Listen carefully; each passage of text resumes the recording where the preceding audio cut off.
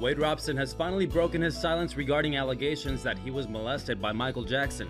He sat down with Matt Lauer on the Today Show Thursday morning to answer some very difficult questions. So what are you alleging that he actually did?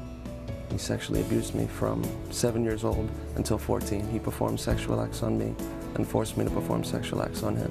Wade testified years ago that the King of Pop never violated him in any way, but admits now that this is not a case of repressed memory. He was lying under oath all those years because Michael coached him to do so. So why the decision to come clean now? Why didn't you go to the lawyers and do this quietly?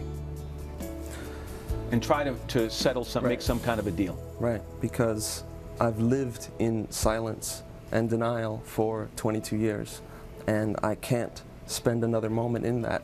In order to truly heal, I have to speak my truth, and I have to speak the whole truth. That's one thing that you'll never see from me. I'm never going to go away with this for the sake of money. I'm never going to be silenced for money. Before they wrapped, Matt asked Wade what he thinks of when he hears Michael's name. He calmly responded, heartbreak, pain, anger, and compassion. Stay tuned to Celeb TV. We'll keep you updated with any major developments.